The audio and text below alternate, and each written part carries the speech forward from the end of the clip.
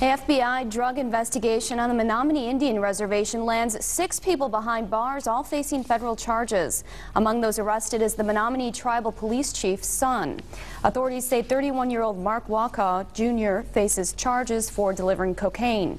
Court documents say Waka sold cocaine at least 10 times to someone who eventually became a police informant.